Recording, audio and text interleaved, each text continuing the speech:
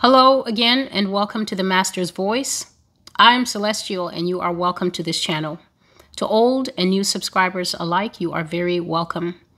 Today, I am going to be covering a video that is somewhat different from the norm. From time to time, when I bring these prophetic messages, it begins to come upon my heart that what will help the message go in better is a little bit of understanding out of the Word of God. Now, this is not a place where I do Bible studies. So this is not a place that I will do that.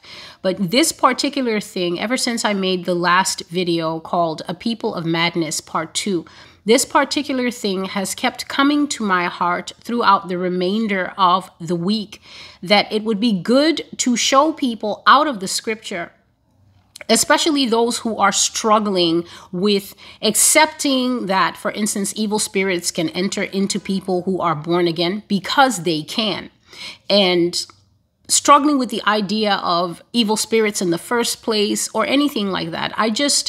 A few scriptures kept coming to my heart, and I'm just going to look at them so that as I continue speaking on these issues and whatever other issues the Lord brings to my heart, we can really understand that sin is not just, for instance, something that the church nowadays is leaving in the back room. So sin is almost like this embarrassing relative that pastors don't want to acknowledge is part of the Christian family anymore. So we just think, and when I say we, I am not including myself, but the greater Christian body truly believes now in this modern time that if we only sow to love, if we only speak love to people, then people will have a true grasp of what Christianity is and of who God is. So if we only give people things that will give them hope, especially because life is so hard, life is becoming so challenging. Not that life does not have its bright and beautiful points, but because life is becoming so challenging, and because life is becoming so difficult for so many people feel as if they are sinking or drowning, and they feel greatly, and not for no reason, that they are not coping. So churches have, at least 2 decades ago, decided that it would be better to point out the highlights of Christianity. So let's get people focused on healing, and let's get people focused on grace. Let's get people focused on love, and let's get people focused on what God wants to do for them. God's power, God's ability, God's compassion, God's goodness. Let's highlight those things. But in doing this, whether it was done deliberately or whether it was done just through sloppy application of the whole Word of God, what happened is that self-awareness, awareness of consequences for actions, awareness of what sin is and the dangers it poses, not only to Christians, but all people, has completely fallen away. So sin has just gone down the mysterious chute of disappearance, and you hardly hear about it anymore because people don't like to hear about wrongdoing. People don't actually like to hear that God is not just magic loving Santa. They do not like to hear that God is in fact a whole person just like them, that God has feelings just like them. And just like they don't like to be ignored, they don't like to be used, they don't like to be taken for granted, they don't like to be insulted, they don't like to be provoked. Human beings don't like any of the things that I just named, but nobody really wants to hear teaching that puts God in that light. And God is more deserving of respect, more deserving of honor than any of us. If one of us were to achieve highly in life, we would certainly want our high achievements to be recognized by people. If any of us becomes this or that, we certainly want people to acknowledge those things about us. If we give a gift to someone, we want to be thanked for it. And that is just natural. Even that desire is in the hands and in the hearts of God. But when God is put forward as the first person, for Jesus Christ is the first person of all living. He is the first and foremost. He is the premier. He is God. He is one. When he is put forward in his true and natural person, unfortunately, that then brings in the question of, Am I respecting God in my life? Am I honoring God in my life? Am I selfish towards the Lord? Am I selfish towards others whom God also values and counts dear? Christian teaching that forces us to look at how we live and whether we are mindful as we go through this journey according to Scripture. So mindfulness according to what society thinks is good is not mindfulness as God wants it to be. God has his own idea of what respect is, love is, compassion is, selflessness is, sacrifice is. But when you touch on these things towards the modern day church, you're not going to get much applause. You're not going to get many likes, whatever this fascination with likes is now, because social media has taken over the world. Suddenly, even grown men and women that have been laboring in the fields of God for so long now need to see lots of validation on their videos to let them know that they're pleasing the Lord. I personally say Christianity is towards an audience of one. And therein is my security, me, Celestial. My security rests in the fact that all that I do and all that I say is for an audience of one. So even if nobody watches the videos, as nobody once used to watch them, I felt secure in knowing that I was doing what I was called to do and that my audience of one, Jesus, the Heavenly Father, Yah, and the Holy Spirit, were pleased with me. And by his grace, I continue in that vein.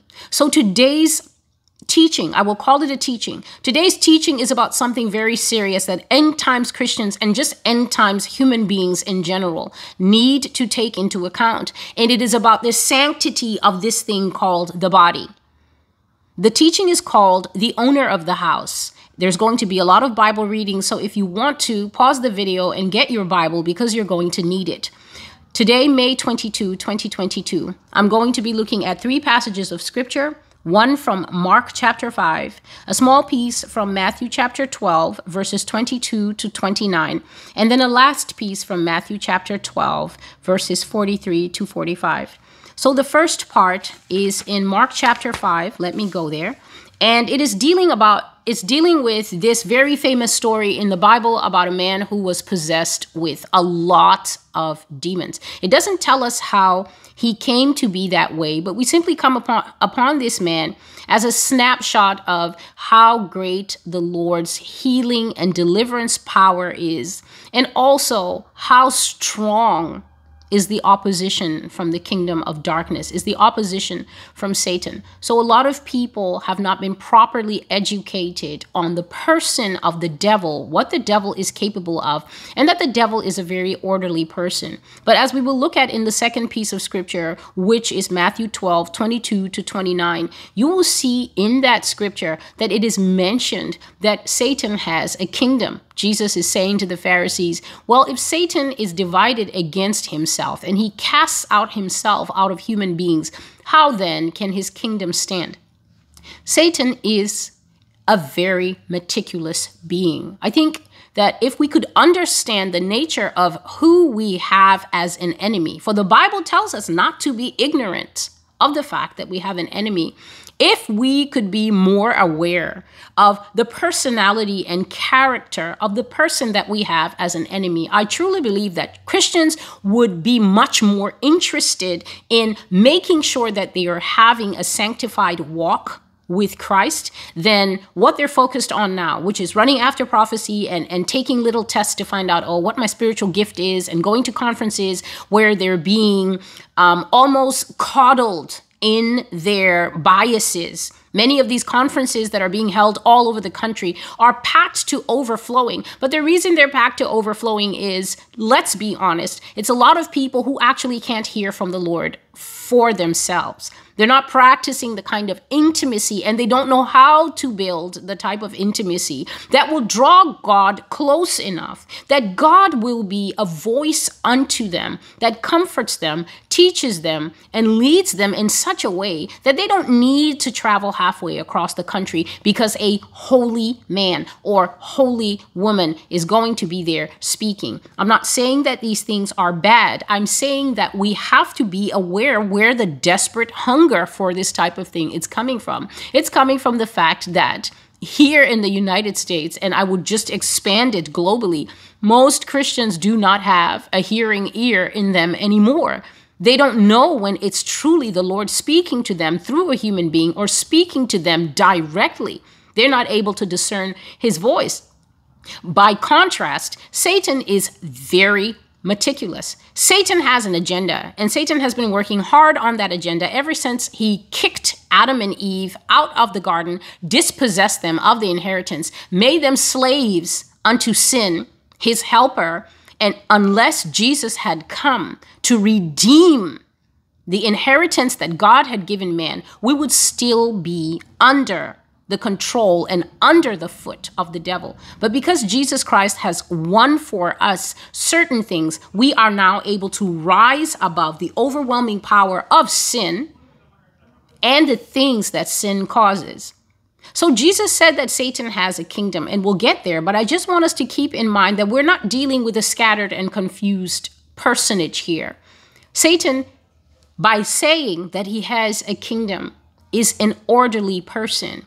Kingdoms is something that God has. God has a kingdom where God is the head, and then there is hierarchy. Satan built exactly what he saw in heaven. Satan was the anointed cherub that covers. He knew how that kingdom ran, and when he was kicked out, he simply set up one for himself. It is an extremely orderly kingdom. It is an extremely merciless and compassionless, cold and murdering kingdom. It has no care for the young or the old or the disabled or the healthy. It will snatch the health out of a healthy body and send that person on a fast track to the grave. And so because Jesus said, you have an enemy, if we do not understand who that enemy is, what that enemy is after, and what that enemy is capable of, then we will constantly find ourselves in a life where we are the victim of that enemy and losing. So Mark chapter 5 is looking at the man who was demonized by the Gadarenes, and I'm simply going to paraphrase, which means I'm not reading exactly verse for verse. I'm reading for clarity. I'm reading for understanding. You can read verse for verse when you have the time, but I'm reading so that this video will not be excessively long, but the point will not be missed. And so they came to the other side of the sea, in the nation or the country of the Gadarenes. And when Jesus came out of the boat, right there immediately came to meet him out of the tombs a man with an unclean spirit who lived among those graves, and no one could bind him, not even with chains, because he had often been bound with shackles and chains, but the chains had been ripped apart by him and the shackles smashed in pieces, nor could anyone tame him. And always night and day, this man was in the mountains and he was in the tombs crying out, which basically is roaring with a loud, scary voice and cutting himself with stones. When he saw Jesus from afar, he ran and he worshiped him. And he cried out with a loud voice and he said, What have I to do with you, Jesus, Son of the Most High God? I implore you by God that you do not torment me. For he, Jesus, had said to him, Come out of the man, unclean spirit. Then he asked him, What is your name? And he answered, saying, My name is Legion, for we are many. And he begged him earnestly, Please, don't send us out of the country. Now there was nearby a large herd of pigs feeding there on the mountains. So all the demons begged Jesus, saying, Send us to the pigs, that we may enter them. And at once Jesus gave them permission. Then the unclean spirit went out and entered the swine, who were about 2,000 pigs. And the entire herd ran violently down to the steepest part and tumbled into the sea and were drowned. And all those who were feeding those pigs fled, and they went out into the city and they said everything that had happened. And they went out to see what had happened. Then they came to Jesus, and they saw the one who had been demon-possessed and who had had the legion sitting, clothed, and in his right mind. And they were afraid. And those who saw how it had happened told it to those who had come. And they told how he who had been demon-possessed had been, and also about the pigs. Then they began to beg Jesus and ask him to leave their country. And so we look at a situation where a human being something that God has created as an image of himself. We are created in the image of God, and God really loves us. The Heavenly Father truly loves us. We are a carefully and meticulously created creation. God is not sloppy about anything. So I'm not saying that we are carefully made and then the butterflies or the monkeys are not carefully made. But there is something unique about Adam, and there is something unique about Eve. And we are the only creation that the Lord leaned down and put his breath into. All living has a spirit, but we are carrying the Father's spirit. We're not carrying whatever giraffes have in them. We're not carrying whatever butterflies have in them, which is a spirit of life after a fashion. We are carrying something direct from God's spirit to us. And if we understand what has been put into us and who we are, then we would be, I am convinced of this, more careful with how we take care of this body, which is the temple of the living God, and how we care for the soul and spirit who are eternal within us and cannot die. What lives inside us cannot die because it comes from God, and it is those two in their soul and spirit that will be judged after life has ended. And so if we are living carelessly because all we see is this external packaging, and we also have this false impression that because we are the external packaging, I am celestial and you are whoever you are. So if you start to think that because this is my packaging, I own it, you are very, very wrong. All that we have as mankind is given to us to steward. I will read out some verses towards the end of this video so that we can have better understanding of those things. And so if we know what is inside us is this treasure that we are carrying in this body of clay, and Satan is aggressively against that treasure. Satan wants nothing more, please hear me, than to smash the jar, which is this vessel of earth, this vessel of clay, and corrupt what is inside. Once what is inside is corrupted, it is unacceptable to the Heavenly Father, and it will not be allowed entry into heaven. I don't know how many videos that I have made that always come back to this point. It doesn't matter if I'm talking about Nephilim, if I'm talking about Russia, if I'm talking about how much sin there is in the world today, and here with us in America, aka Mystery Babylon. It always comes back to this. If you take your attention from the fact that Satan is a creature with nothing to lose, Satan can never repent, Satan can never go back to oneship with God. Therefore, you're dealing with someone who is so reckless. Satan will not be punished 800 times or 8 billion times or 7 billion times for every single person that he harms. Satan is only going to be punished once, the fallen angels once, the demons once. And therefore, to them, since the punishment is set, they have nothing to lose by causing harm to 5,000, 500,000, 50,000, 50 million, 500 million, or all living. Satan's goal is all living. This is why the Bible says that the time will be shortened, because if not, even the elect would fall to Satan's diabolical and nefarious end times plans. This should show you that Satan has enough energy and enough pride to think he can encompass all of us in his master plan to destroy the race of men, so that when God comes back, looking among his wheat to see who can be harvested, he will find nothing. This is Satan's hope, for God to find nothing. And so we see the condition that Satan can get the human body in. We see that this man was demonized to the point that he had a legion. In Roman times, it's not been exactly agreed upon. But in Roman times, a legion could be anywhere from 3,000 to 6,000 soldiers. So if it's scary for you, hold the number 3,000 in your mind. And if you're braver, hold the number 6,000 in your mind. It's either 3,000 or 6,000 demons dwelling in that one person. That many spirits in one person lets you know that that man's human mind was not at home. Therefore, the person who ran to Jesus's feet and worshiped was not this man. It was the demons. Pieces of scripture like this show us that even those who have been cast out of heaven are wiser than many of the people that live on the earth today. For many of the people that live on the earth today claim so clearly and so confidently that there is no God, that Jesus is a mythological creature, a throwback from the history books that doesn't even exist.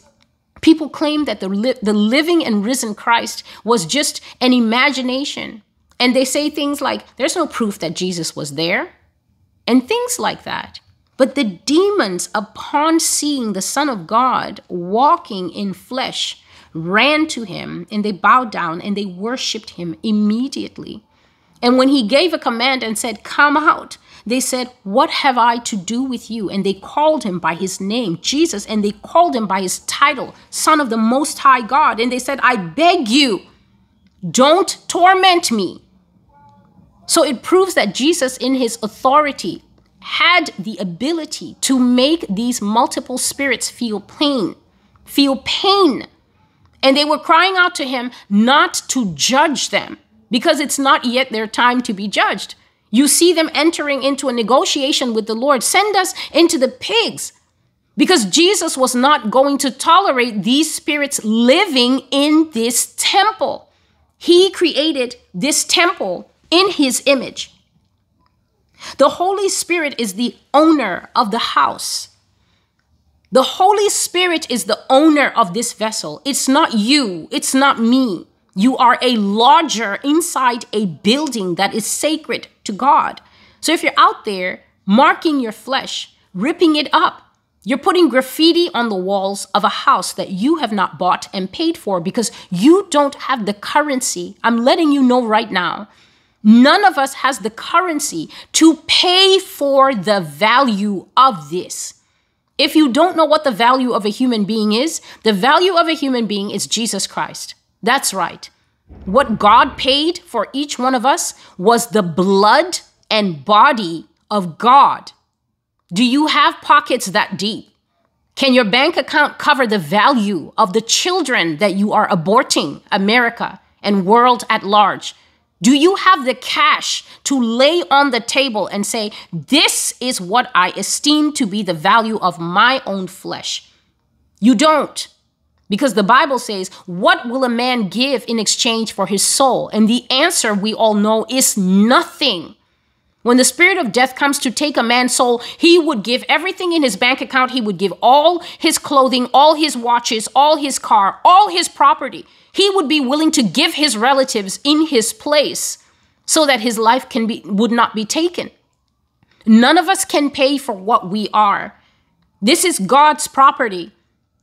And we are charged throughout Scripture to scrub this house and keep it clean, to put off the old man, to crucify the flesh with its lusts, and walk step by step, hand in hand with God, submitting ourselves to the work of the Spirit of God, who is the one completing sanctification in us. When we receive salvation by believing upon the eternal sacrifice of the Lord Jesus Christ, we become filled with a new spirit, even the Spirit of the Lord Jesus Christ, who is God. That's 2 Corinthians chapter 3, verses 17 to 18. Now the Lord is the Spirit, and where the Spirit of the Lord is, there is freedom. That means that where the Holy Spirit is living, there should be no bondages. There should be no ties. There should be no soul ties of the 18 or 25 or even 2 boyfriends that you had in your past, ones that you were intimate with. There should be no liens on the house. A lien is a mark of ownership. For instance, if you buy the house and you're paying it off, the bank has a lien on the house until you finish paying it off. Many people in America found out that the minute you skip 1 to 3 payments, you will find out that the house was never yours after all. It belonged to the bank.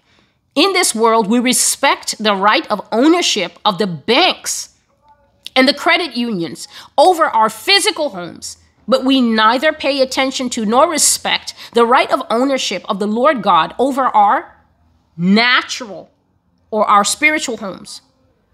And this is a pity. And yet the demons have a deeper understanding of what this house is, of the value of this house, and what it really, really means to God. And this is why they are constantly bombarding these houses, trying to break their way in, trying to get in, to possess the house, or at least to oppress the house from outside, because they know that if they can control from within, or at least control from without, by constantly feeding thoughts into the mind that the person then accepts and acts upon, Satan and these demons know that they will eventually take possession of the house. And that is the third piece of scripture we will look at. What happens when Satan basically has cracked the code, entered the house, set up his own alarm system, and is now trying to keep Jesus out of the house? So, you are God's temple where the Holy Spirit dwells. 1 Corinthians chapter 3, verses 16 to 17. Do you not know that you are God's temple and that God's Spirit lives in you? If anyone destroys God's temple, God will destroy him, for God's temple is holy, which is what you are. 1 Corinthians chapter 6 and verse 19. What?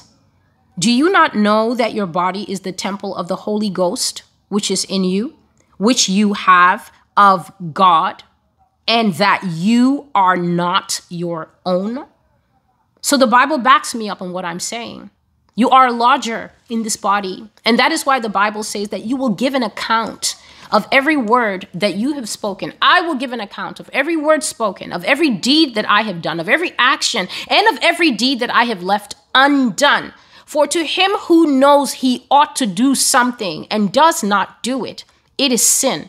This is why I'm always saying things like, if you have been blessed of the Lord and you have enough, and you see people in your life, in your everyday movements, who are further down the pole of life than you, and yet you will not take the time or make the sacrifice to even step 4 or 5 minutes out of your day to buy someone a meal, to get someone coffee, to hand someone something that will alleviate or lessen the burden of suffering that you can see, but you are waiting for an angel from on high to come and tell you, Todd, you ought to do this. Samantha, you ought to do this. Or you are waiting for a prophetic dream to let you know that your neighbor with all those kids could benefit from groceries. You're waiting for there to be some kind of meaningful spiritual intervention before you can do things that you ought to do. It is sin. And many people are so seared in their hearts anyway, so focused on this it definitely is a Me Too world. It definitely is a Me Too world. Not the way the world means it. It's more like me first. We are not mindful of our surroundings. We are not mindful of the changes that have come into our living rooms. And so no wonder that the Church of Jesus Christ is watching from behind the curtains. No wonder life looks scary now, because we have sat and we have not participated to such a point that now things are going way left. And I do not mean that politically. And now we feel helpless. Now we feel like we're running to catch up. Now we're feeling like we can't catch our breath. Now we're starting to see all the manifestations of what it looks like, what life looks like, what your nation looks like when Satan is behind the wheel. When there is no more open, visible Jesus at work in a nation anymore, then of course it's scary. But it didn't get that way by accident. The reason God says that he will judge this country is because this country systematically broke down the gates. And everyone has this word on their lips, elites, elites. I am here to let you know that elites is spelled Y-O-U and M-E. That's how you spell elites. You spell it Y-O-U. For every home that saw children going wayward and thought, oh, but he's just little and I don't want to pressure him and I don't want to limit his natural expression. His natural expression grew up and put on a dress, and you sat there. You did sit there. So in all the homes that it happened, that is how we now have the mass movement that we are getting ready to go into next month. It didn't happen in a vacuum. It happened American home by American home by American home until there was enough pressure from the grassroots. The elites did not come around to the door and knock and say, well, we're taking a survey. How many of you would like us to change the law? That's not what happened. The pressure built from the bottom up. We must learn to be honest people if we are hoping to get any mercy from God. I'm going way off what I wrote here, but I will just go with it, because before I make any video, I pray and I say, Lord, use my mouth as you desire, as you will. That's what it means to be sold out. That's what it means to be completely given over to the Lord Jesus, his spirit and his agenda. People deny the growth of sin in this country, as if the growth of sin is something that happened in their neighbor's house, on their neighbor's watch. It happened from the ground up. It happened when the strip clubs became legal. It happened when the prostitution was not so bad anymore. People want to blame the prostitutes as if the prostitutes are their own clients. Are they? No. Are the prostitutes working for themselves? No. They're working for the men at home. They're working for the married men. They're working for the teen boys who want to make sure that their first time with a real girlfriend is good. So they go and practice on those women and those girls. Those women wouldn't be there if they did not have a clientele. So it's definitely not coming from the elites. It is coming from the population. People always talk about it as if the government operates in a vacuum. Who votes them there? Repeatedly, over and over. Who is so angry and savage on all the social media boards and out in force when somebody who reflects the heart of the nation at a certain time comes out and they think that's our guy? That's our guy. We're going with that guy. Who puts these people where they are?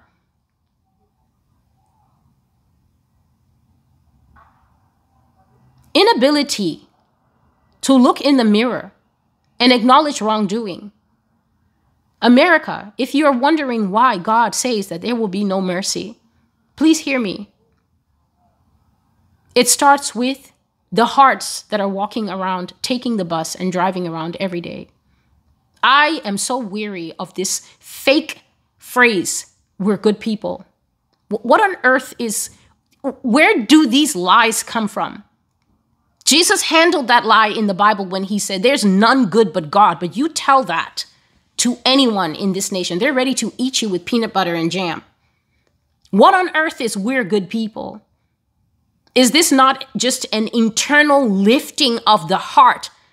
It's just another way of saying, how dare you hold me accountable? How dare you say that I have anything to do with the way things are? And I bet you every time the Lord sends me here with prophecy to read, I can feel so many people waiting to see if this prophecy will touch their sin, the one that they're doing. And if I don't mention it, then it's those people. God sees all sin.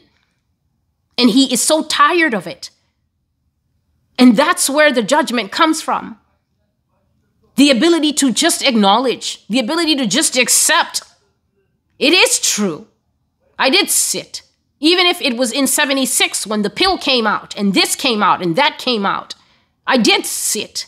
And I did think, well, if it'll keep them quiet for a while. God bless the men who came on the abortion videos and confessed. Yes, I didn't exactly tell her to do it, but I was 18 at the time. And when she did, I was relieved. God bless such men who will say it, who will confess, yeah, my buddy did it. And I told him, well, buddy, it's fine because your future. We're young. We're only 25.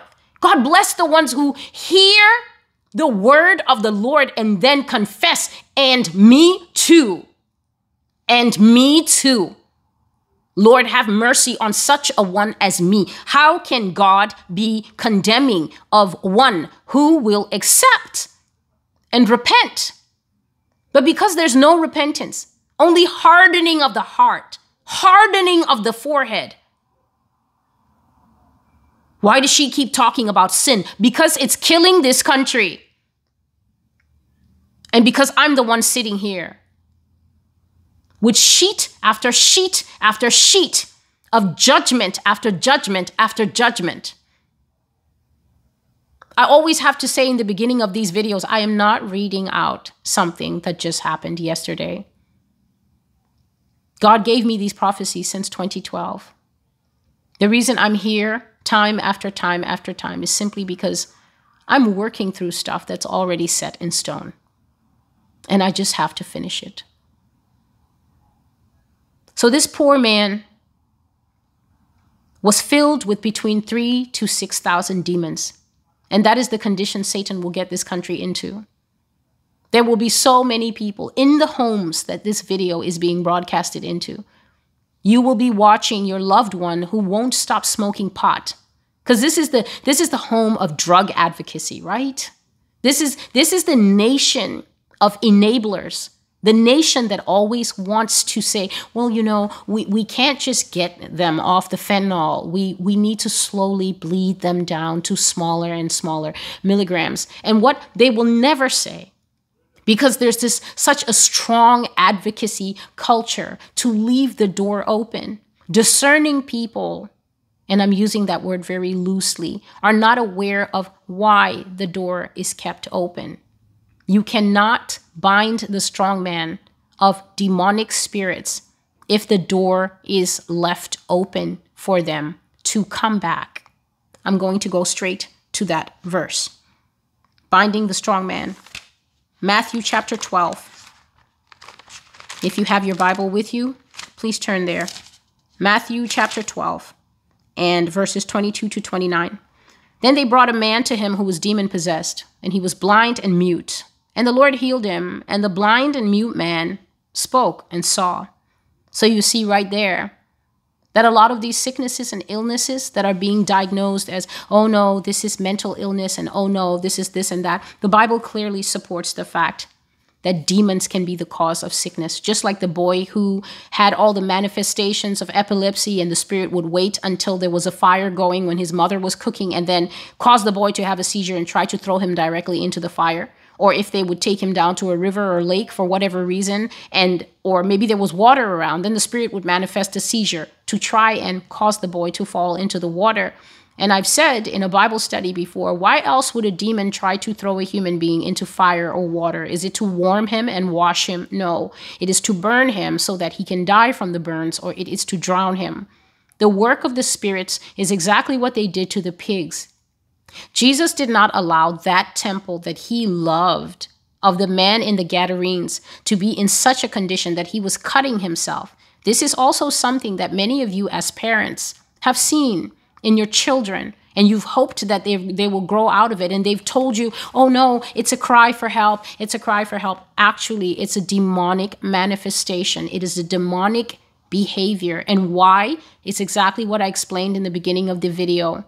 Satan hates the Spirit of God in us. Satan hates the very shape of God that we have been made in. And therefore, Satan tries to desecrate this house as much as possible. This is why people fornicate. This is why people smoke weed. This is why people take hallucinogenics. This is why people commit adultery and abortion and same-sex acts and all of that, and pedophilia. All of it distorts and destroys the image of the house in God's eyes. And Satan's work in this earth is to cause each human being to do it enough until the house and what dwells in it is rejected by God forever. That's his only goal. Satan knows he will never hear, well done, good and faithful servant. And his only goal in life is to have God tell all of us, depart from me, you who practice lawlessness. I knew you not. And then Satan will say, come, come, my little chicks, come with me. All of you belong to me, for all of you have acted as if I am your father and not God. To the lake of fire we go. And so the multitudes were amazed when Jesus did this miracle, and the man could see and the man could talk. And they said, could this be the son of David? But the Pharisees were not having it. And they said, no, this one, he's casting out demons by Beelzebub, who rules the demons. But Jesus knew what they were thinking. And Jesus said to them, if a kingdom is divided itself against itself, it will come to desolation. And every city or house that is divided against itself will not stand. So if Satan is casting out Satan, then he is divided against himself. And how can his kingdom stand? And if I'm casting out demons by Beelzebub, the king of demons, then who do your followers cast them out by? But if I cast out these demons by the Spirit of God, then surely the kingdom of God has come to you. So right there, Jesus is establishing a principle that Satan has a kingdom and that Satan will not work against his kingdom by casting his kingdom out of people. But the kingdom of God, being a higher kingdom of higher power, for God is above all, is the only kingdom with the power, the means, the resources, the word of confession that is able to cause the kingdom of Satan to scatter, to capitulate, which means to give in, to be defeated, and eventually to go. But the demon going, the devil going is not the end of the story, as I will soon carry on explaining in the rest of this message. So Jesus says, if I cast out demons by the Spirit of God, then surely you know that the Spirit of God has come upon you. For how can one enter a strong man's house and plunder his goods unless he first binds the strong man? Only then can he plunder his house. So Jesus is again referring to the body of humanity as a house. But this time, he not only calls it a house, but he calls what is inside the house goods. And he says that it is possible to have a strong man in that house keeping the goods. Jesus is basically saying that when demons finally manage to crack the code through repetitive sin, and they attach to a person, such as now you can't get rid of the smoking habit, now that you can't get rid of the masturbation habit, now every third dream you have features 6 women in the bed with you, and the feelings are so real that when you wake up, you see what men have on the body after they have been sexually excited. When the demons are now in control of the house, Jesus says that they are now possessing the goods. That means that they have now gripped the inner man of that person. And now this person is what we now call addicted. Now they're basically hiding the habit, especially if they're a Christian. They're desperately hiding that habit. But that's not the only kind of thing. It's not only these physical sins that we can see. There are so many sins of the heart. There's resentment, there's anger, there's bitterness, there's unforgiveness. Demons have so many people imprisoned in inner jails.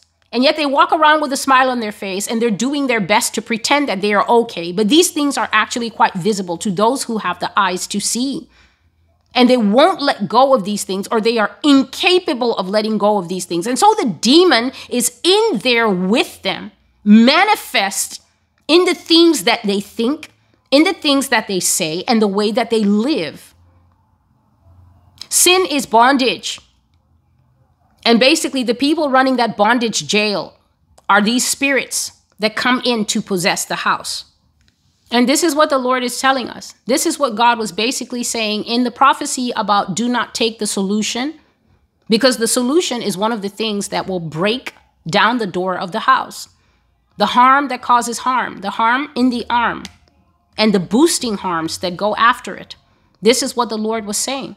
That taking that thing will definitely break down inner spiritual gates and give free access.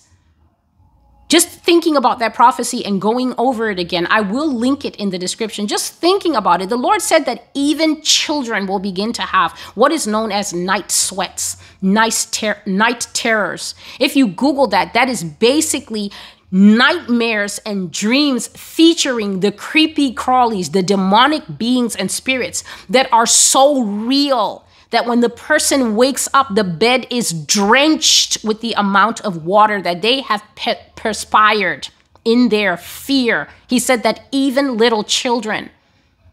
Now, is this because God is wicked? No. For how can little children come to have those kinds of dreams by reason of the harm? Because the parents of the children take their children out to get the harm that causes harm. Everything is causative. Everything has a cause and effect. And this is one thing that I will always strongly state on this channel. I am not here reading out the vengeful revenge plans of a God who woke up one morning and said, this I will do, and this also. No, these words of the Lord are coming forth after such long suffering on the part of God, after such long forbearance on his part, watching sin and warning about it. Generation after generation, pastor after pastor has come and preached and prophesied and died. Some of them are now irrelevant. Their teaching is no longer relevant. Nobody wants to hear it. It's not the pastors in the skinny jeans with the 7-inch oiled beards and the slick hair on the side telling you, but God loves you. He loves you. Nobody wants to hear that kind of thing anymore. Nobody wants saving truth, truth that delivers, truth that makes us have to confront ourselves and wrestle through the grace of God until we rule over sin. This is what God said as far back as Cain. That's what he said to Cain. Sin is at the door for you, Cain. It is crouching at the door. To crouch is a defensive, it is an offensive position of a predator. Whenever you who own cats, when you see your cat tensed into this little ball and stalking on the rug, you immediately know this thing is either practicing because it's his genetic code to think he's a lion, or you know that there's a mouse nearby or something like that. To crouch is the action of a predator. This shows you that sin sees who as prey, demons see who as the prey, for we're not crouching, waiting to jump on demons. Yet God said to Cain, sin lies at the door. It crouches at the door and its desire is for you. But you must what? You must rule over that sin. This means that it is the job of Christianity to find out what it is that the issue is, to return to the Word of God, to search out the Word of God that responds and that deals with that issue, to confess these things to God, and then to enter into the wrestling posture. For if you hear that something is crouching, you're not just going to come and be like, crouching thing, go away from me, crouching tiger and leaping dragon. No. There are actions. There is wrestling. There is war. For the Bible speaks of an evil kingdom. And many of the prophecies in the supernatural series are talking about the fact that this evil kingdom has strengthened itself in mankind. Because mankind has not only opened one door, but opened a window and another window and opened even the basement and opened the roof and said, come on in. Mahalalel and friends, Jezreel and all the elves, all the fallen, come in as I continue to do this action and this action and this action. But Jesus is saying that even though the strong man binds up the goods, that's us. He says that he, Christ Jesus, has the authority to bind the strong man. And when the strong man is bound, then his goods, that's us, can be delivered, can be rescued out of his hand. The last piece of scripture I will look at here is still in Matthew chapter 12, and we're going to look just at 3 short verses to let you know that Satan doesn't let go of the house. He doesn't just hand over the house keys and say, okay, Lord Jesus, I hear you. My kingdom is weaker. I capitulate. I give in. You can move back in and be the Lord and master of this house. It doesn't work like that. Matthew chapter 12, verses 43, 44, and 45. When an unclean spirit goes out of a man, he goes through dry places, seeking rest, and finds none.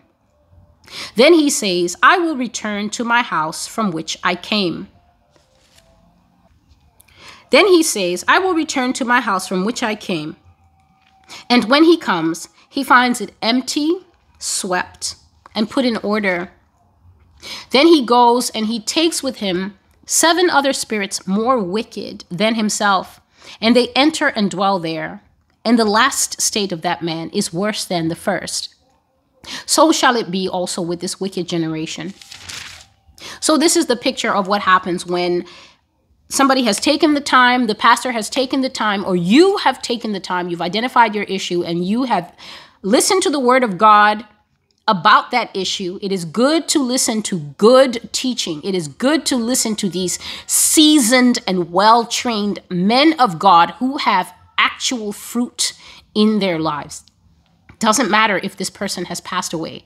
That's why this modern age, the Bible, Daniel was told that in the end, there would be much knowledge, there would be much learning, and people would run to and fro seeking after knowledge. So that is neither a good thing or a bad thing. There are people who are running to and fro, going to the UFO channels and waiting for their blonde gods to come back. And there are people who are running to and fro and discovering their roots in ancient Egypt and saying, yes, we were kings and the pharaohs. And yes, there's all of that.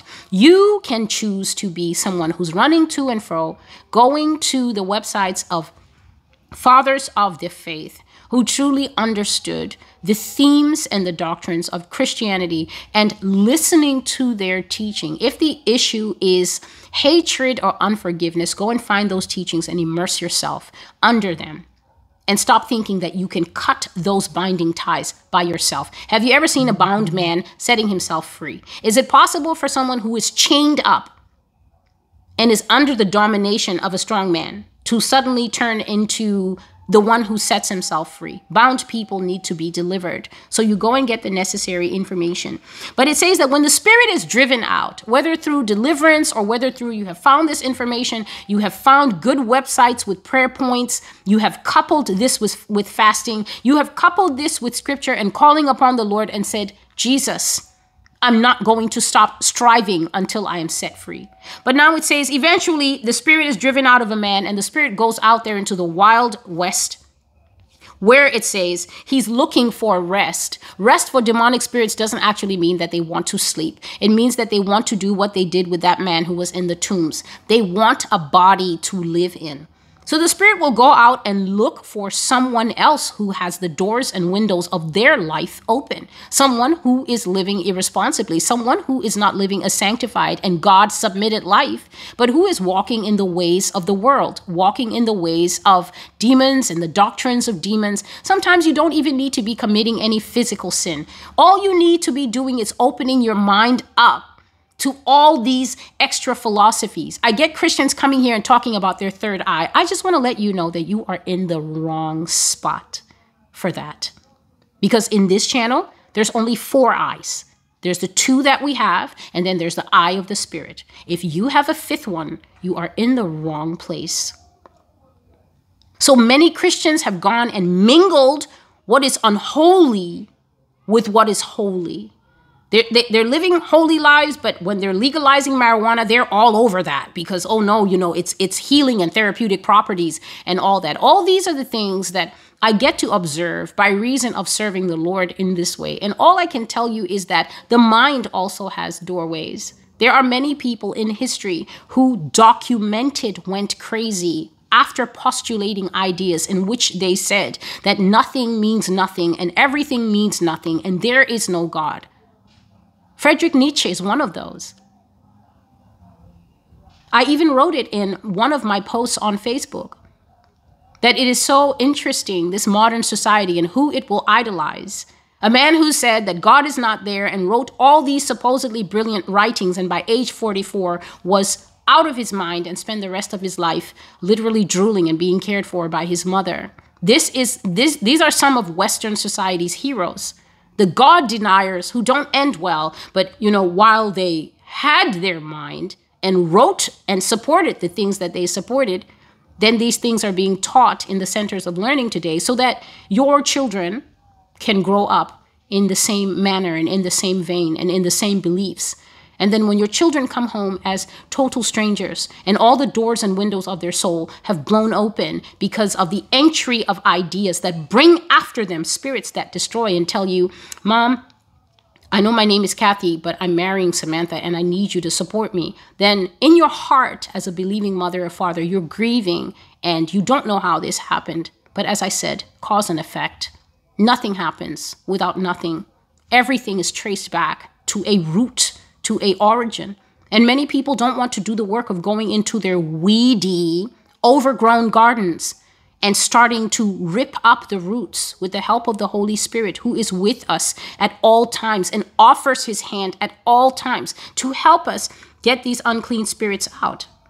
So the unclean spirit will go out looking for rest, looking for another body. And it says that he goes through dry places and he can't find rest. And then he says to himself, no, this is unacceptable for me. Yes, I was evicted by the power of Jesus, but I'm not going to stay out here in this desolate, wet wilderness and suffer. I'm going back to the house. I'm going to check if that house is secured. And it says he comes back and he finds the house empty, but swept and put in order. So we've all moved into a new apartment before and we've cleaned it before we moved in, and it was empty and swept and it was waiting for us to bring stuff in. There's a lot of people who will get their deliverance, and then instead of filling themselves with the word of God, they will not break off the old habits that set them free, but they will go back to it. They will go back to hanging around the women that trigger their sexual urges and make them masturbate. They will go back to wearing the -2% clothing and going back to the same bars, hanging out with the same friends. And before you know it, you're back to picking up the same men, and then we'll soon be back to the dreams where you see dragons and demons and 8-foot men coming to touch you at night. And then you're wondering, but how? It is because when Jesus told that naked woman who was caught in the act of adultery, go and sin no more, he was giving a spiritual and powerful key. When we are delivered from sin, we do not return to the sin. We fence off our life so that the unclean spirit will not come back to the house and find it empty. Sometimes the emptiness is because we do not break off the old habits. We don't break off the old crew that we used to run with. Sometimes the fact is that you get your deliverance and then you don't maintain it. So you don't continue to walk in spirituality. You don't continue to have the same prayer time and singing time with Jesus that you developed when you desperately wanted to be healed of the past pain, healed of the past issues, set free from the past controlling sins. When we're free and we're no longer having the bad dreams and stuff in our house is no longer smashing for no reason, doors aren't slamming for no reason, we don't see the evil presence in the kitchen anymore, our baby isn't screaming and waking up with scratches on their face or whatever the case may be, then people tend to fall back into a relaxed posture.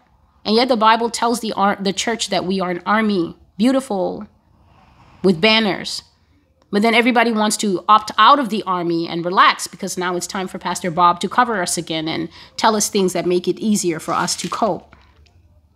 And it says that when the house comes back, when the demon comes back and finds the house empty, what he will do is he will not risk Jesus casting him out so easy.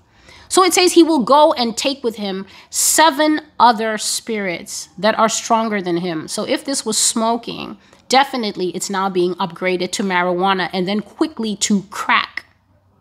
It will no longer be smoking the little puffy cigarettes that I see everyone with nowadays. I can never remember e-cigarettes. So it's no longer just doing that for the nicotine hit. This time it's going to be mixed with weed, and now it's quickly going to escalate to these other things that trip people out of their head. Why? People think, I wonder why he upgraded to hard drugs. I wonder why he made that decision. The demon that was in him with the small sin, the first transgression, made that decision for him. Because this time the demon wants to make sure that the next time a pastor or a preacher or whoever comes along to confront the house, this time there's not one guy in there, but now there's 8. 7 more spirits more wicked than him, which makes the work of the pastor harder, which makes the work of the person who's praying for you harder. Because this time the demon has backup. And Jesus says that the final state of that person is worse than it was at first. And so this is a clear look at what the Lord is saying when he says a people of madness.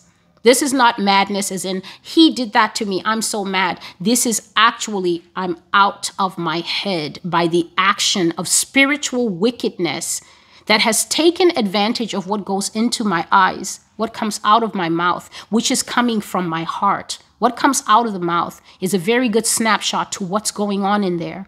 A lot of people don't know that. They think their conversation is salted with salt, and yet it's so bitter and acrid, like acid sloshing around in the belly. It's evidence to other things going on. But because those things have not been fished out and cast out, the water comes out sour every time.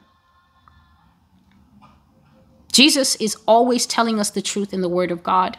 But because there is a famine of the word of God, you cannot find people these days telling the truth on YouTube. It is so unpopular. It is so not what people want to hear and click on and forward. People just want to forward that good times are coming. People have been lying that good times are coming for 6, 7, 9, 10 years. I just watch. The good times must be coming on the slowest camel, because all that is coming is this great reset, this loss of personal property, this overreach of international governments that say they will take everything away from people. And they know why they are saying it, because in the New World Order, you're not supposed to be happy and you're not supposed to own anything. You are meant to be a marching drone in Satan's army, doing Satan's things and getting chipped with scannable eyes and all sorts of other things. So the good times that are coming, it must be coming out of another Bible that I do not possess. But here on the Master's Voice, I will keep it real until the Lord says to me, Celestial, you've done enough. You can stop.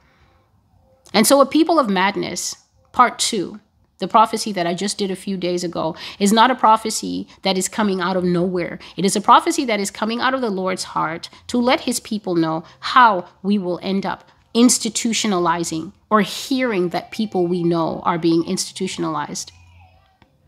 It is because of the ideas that are getting into the mind, that are settling into the heart like dirty water. If you have a heart that is a God-denying heart because you're always on these transhumanist channels and this and that and all the stuff that people are watching saying they're trying to gain more knowledge on it, just understand that the mind has the helmet of salvation on it, but the helmet of salvation is not made of plutonium or titanium. The helmet of salvation is the word of God. And so if you've got more going into this head than word, more videos, more articles, more whatever, even more anything that you want to think of going into this head more than the word, your helmet is going to get paper thin. And when Satan draws back the bow, it's going to go right here, right here. That's how people become a people of madness, constantly filling prescriptions that in your heart the Holy Spirit has told you 6 years ago. Melinda, it is time you weaned off these. It is time you weaned off these. I'm not against medication that is necessary for immediate pain, immediate struggle. But 6 years after an injury, you're still feeling that thing. You have to know that the hook is already in your mouth. And the thing with Satan is that Satan is like these skilled fishermen. I do not like fishing, but I know that many people do. And from what I understand, skilled fishermen who know that they have gotten a big one are not just going to pull on that thing because it's possible to tear the gill of a fish, and a fish is willing to swim out there and live another day with a piece of the face gone. It doesn't mind. So what they do is when they first feel the struggle, they will reel out the line and let that guy go for a little bit. And the devil is doing a lot of that with people saved and unsaved. Satan is as patient as a most patient thing. I have said it, and I will always say it. The devil is never going to take down one person if he can take down two. So if you're a woman, for instance, with promiscuity in your heart that you are not confessing to the Lord Jesus Christ, just wait. Satan is going to trouble you a little bit as a single person, but he's not going to do much. He's waiting for a man to trust you. He's waiting for a man to love you with that demon, that monkey riding your back. He's waiting for you to get married. And then as he's watching that marriage, he's even thinking, oh, I could cause havoc here, make her cheat. Not yet. He's going to wait for you to have the baby, and you guys have already sent out 3 years worth of Christmas cards with the baby. Then the affair comes. That way there's the devastation of fighting over who gets the baby. Then there's the devastation of that man losing his mind when he thought he had found somebody that he could trust for the rest of his life. That's Satan. He will never take down one if he can take down two. He'll never take down two if he can take down 5. So if he can wait until you are a family of teens and then the affair comes, then everyone is like, Dad, how could you do this? And Satan is laughing and laughing and laughing because the ricochets of the betrayal, of the adultery, the brokenness of wife and husband, the rage of the sons at their father for doing this, the rage and the vulnerability of the daughter for doing this, the fact that the sons might be so affected by this that it can even make them question sexuality, or it can make them promiscuous, or it can make them almost monk-like. Now they can't trust women, or they can't trust something. Sin is this root that puts out branches. It'll never be 1 if it can be 5. It'll never be 5 if it can be 80. That's the devil, always going for the major score. This is Celestial with the Master's Voice. The title of this teaching is The Owner of the House. Who owns the house that you are living in? America, Uganda, Netherlands, China, Russia. Who owns the house? May 22, 2022. Thank you for tuning in with me. This is the Master's Voice. God bless each and every one of you who continue to bless and uplift this ministry in prayer with your gifts. May the Lord bless you and return it back to you. And until I see you again, goodbye.